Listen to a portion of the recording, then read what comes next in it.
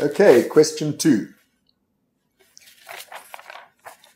What part does consciousness play in dreaming? If I'm having a particularly vivid dream, it can appear as real as my experiences when awake. Indeed, there can be a short period of time when I wake up from a dream when I'm uncertain as to whether I'm awake or still dreaming. If it's the unconscious that's responsible for dreams, how come it can feel identical to being conscious? So I'm glad to have this question because I think that there's a common misconception in regard to this idea that dreams are unconscious. Of course, as the question says, dreams are by definition conscious. They are hallucinatory states. If you're not conscious, you're not dreaming. The reason is twofold why people get a bit muddled about it. The one is because dreams occur while you're asleep. And sleep is sort of defined as being not conscious, being not awake. But of course, that only applies to dreamless sleep. The dreaming part of sleep is conscious. That's what differentiates dreaming from sleep in general. The other source of confusion, though, which I think is the one that the question specifically is asking about, is the Freudian notion that dreams come from the unconscious. They come from the unconscious, I think, is the important thing to emphasize in that Freudian notion. It's to say that the dream is instigated or triggered by an unconscious thought process is not to say that the dream itself is unconscious.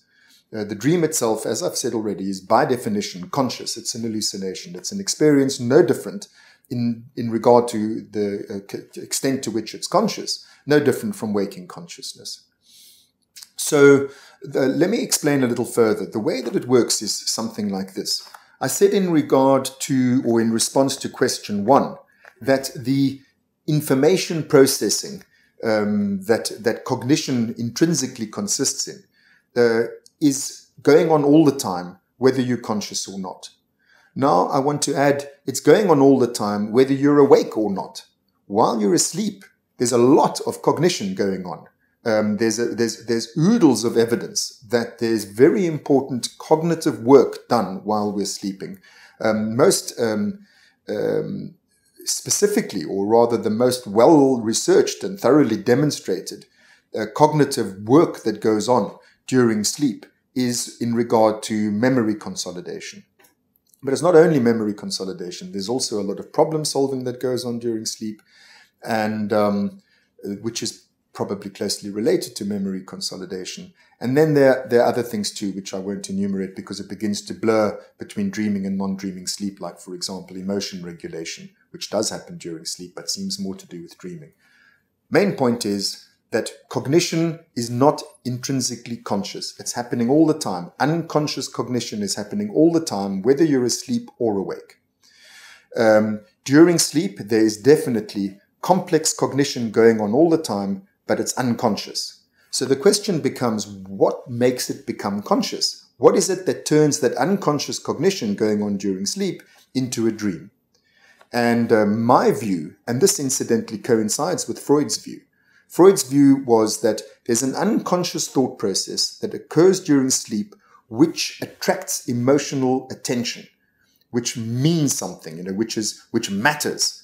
That Freud says that these are dreams that's triggered from above or from below. It might be a superficial thought process and nothing particularly emotionally charged, or it might be a deeply unconscious thought process. The thing is that once it attracts feeling, once you feel something about what you're thinking, and usually it's heartfelt feeling that's at issue, that's when that thought process turns into a dream.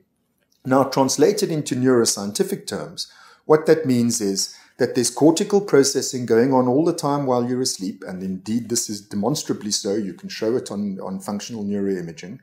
But it's only when this cortical processing, this forebrain higher cognitive processing, only when it triggers or activates upper brainstem structures.